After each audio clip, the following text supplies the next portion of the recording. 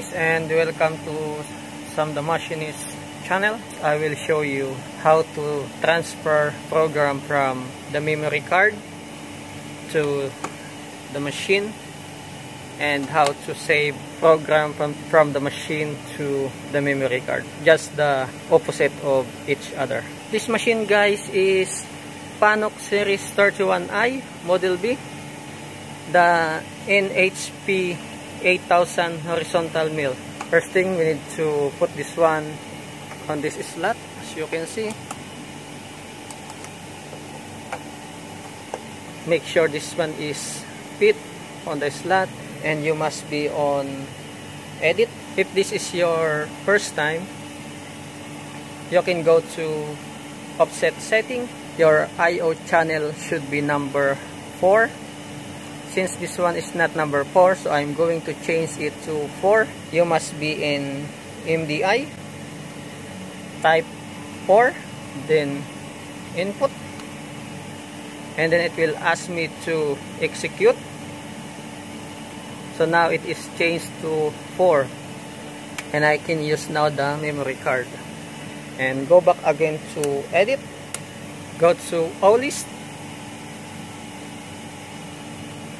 input output, and the program number that I'm going to input is the 8001. It is less file size, so that's the one I'm going to input on the machine. So we have two choices, guys, the input and input O, meaning if input, whatever number is on the memory card, that is the number that's going to input it on the machine. But if I press input O, I can make it any name. So let's try this one. So input, now it's completed. Input program, return. So this is the one, guys. Open. So this is the actual program. Let's try input O. So I will just delete this one. So again, input output,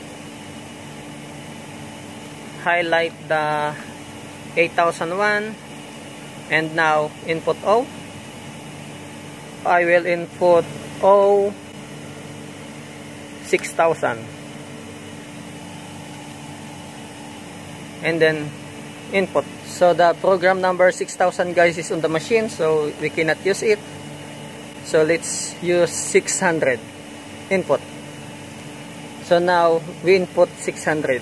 So we look for 600. So this is now, guys, our program. As you can see, it is 600, the program number.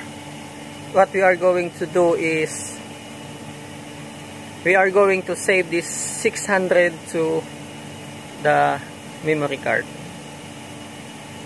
Input output again,